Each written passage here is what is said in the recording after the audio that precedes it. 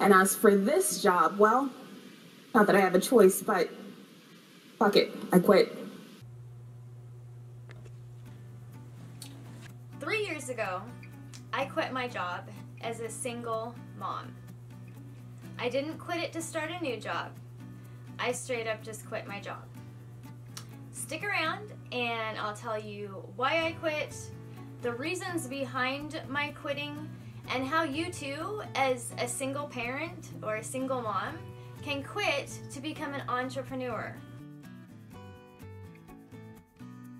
Or as I like to call it, a mom-trepreneur.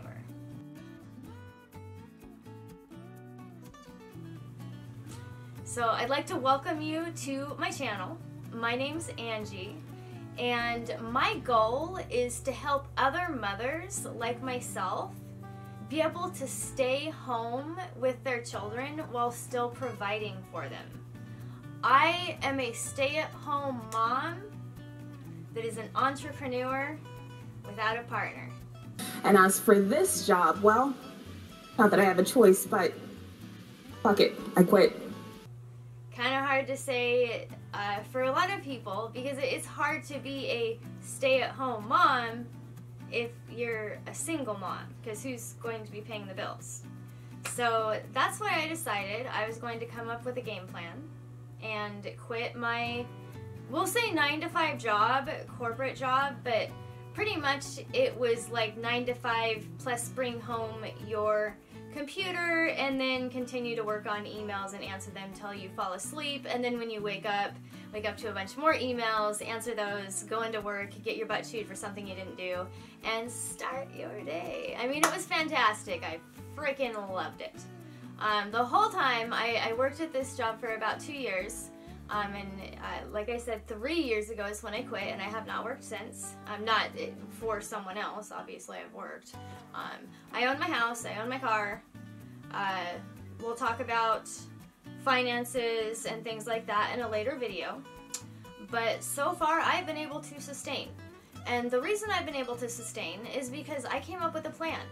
And I decided that whether I'm a single mom or whether I'm a married mom, or regardless of what my situation is, I am going to be a stay-at-home mom. I am going to raise my own children. I don't want daycare to raise them. If I wanted daycare to raise them, I don't know. My dream was never to have daycare raise my children. I wanted to raise my children. And I've always been a really creative person. I've always wanted to start my own business, and I've had like, I don't know how many different business ideas. I could probably get the old book out here and we could go through some of the notes of all the business ideas, and this is just from this month. But no, honestly, for the last probably about 2 years now, I have been refurbishing furniture for a living.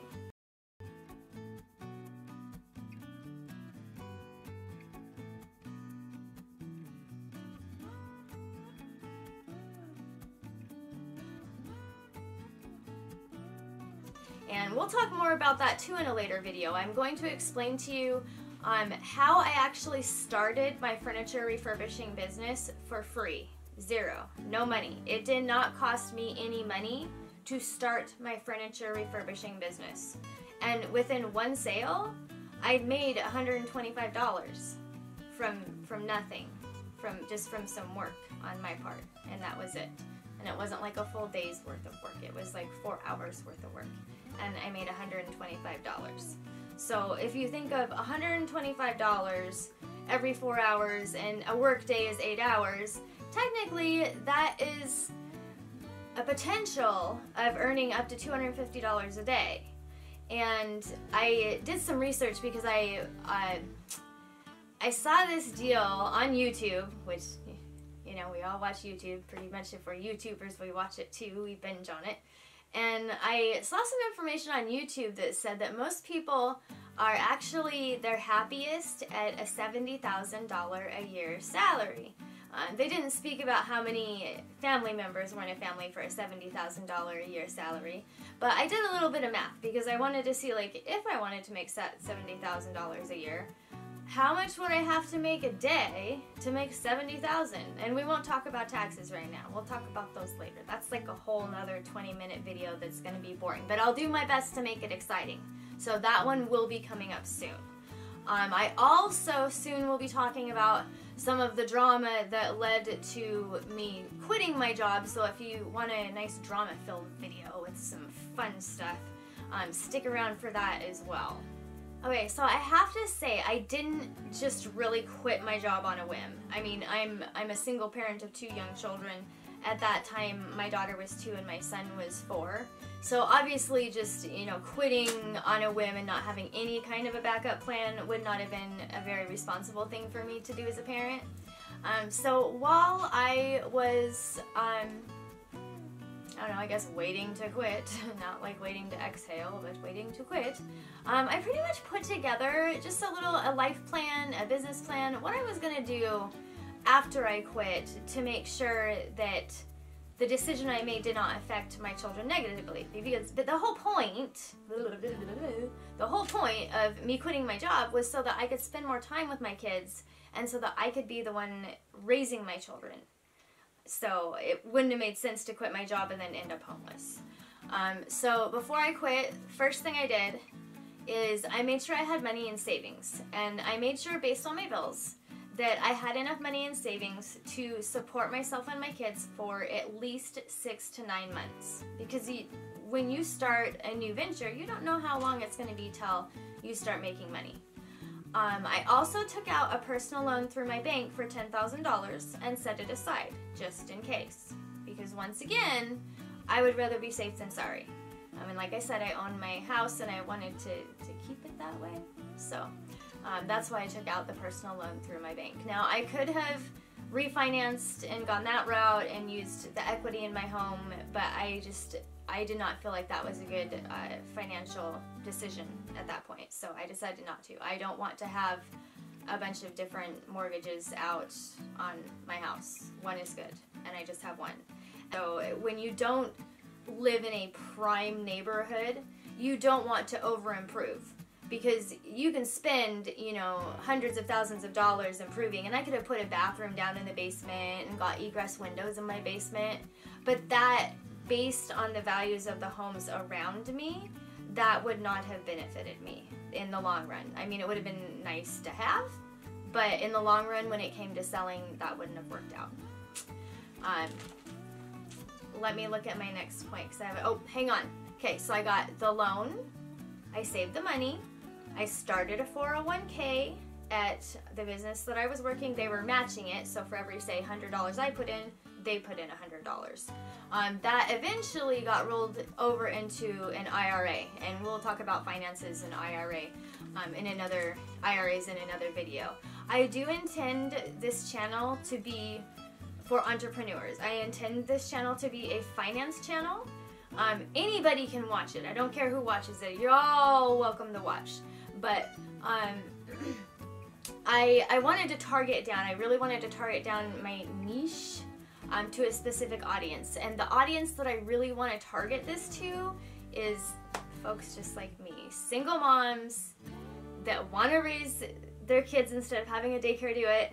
No offense, I mean, daycares are great, and please don't take offense to this if you are a single mom who's working your ass off and not getting to see your kids. Keep watching my videos, and we'll work something out to where you can quit your job and spend time with your kids and still make money, okay? Because like I said, I've been doing this for 2 years. I find furniture, basically I find furniture for free that is good, like solid wood furniture. I find it for free. And keep watching, not necessarily this video, but go ahead and subscribe to the channel, hit the like button so the YouTube algorithm will assist me with getting this channel out there, because I do intend on giving a lot of value through this channel. I really want to share how you too can be independent and feel like a good mom. I felt guilty as a mom. I mean, yes, I'm making $40,000 a year. Great, I can buy my kids what they want. But you know what kids want? They don't want you to buy them a bunch of stuff. They might act like they do. But you know what they want? They want your time. They want to spend time with their mom or their dad or whoever. You know, whether you're a single dad or single mom, or maybe, you know, you're a married couple. Either way, kids want to spend time with their parents. They don't want to spend time in daycare for the majority of their day. You know, I mean, I know they have school and things like that they have to go to, but they want to spend time with their parents. And so the reason that I started this type of YouTube video, and this is the type of videos that I'm going to continue on with entrepreneurship, specifically mom-entrepreneurship, because I want to show other mothers like myself that it's possible to live your dream without having a partner. I'm sure most of you watching that are single moms, you probably didn't plan on being a single mom. You probably planned on, you know, getting married and having a family and, you know, being for me, I planned on getting married, you know, having a bigger family, being a stay-at-home mom, and just being able to like stay home, take care of the house, you know, make sure my husband's taken care of, take care of the kids, you know, do their homework with them, you know, all those things. That's what I planned.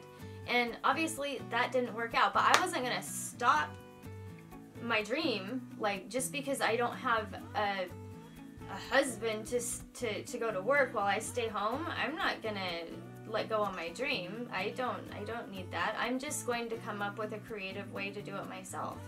So that's what these YouTube videos are going to be about, is female entrepreneurship, specifically for moms, because there's a lot of things that if you're just single, if you're just, you know, a single millennial, you know, investing and doing all these things, and, you know, maybe you're a YouTuber and you're making good money off YouTube, which is fantastic. I would love to do that too, and once again, just hit that like button, because if you hit the like button, then it lets YouTube know that my videos, you know, are decent or good or great or whatever, and it pushes them out to other people. So it would really, really, really help my channel if you just hit the like button. Like, I'm not begging, don't hit like if you don't like it, but if you do like it, just let me know so I know.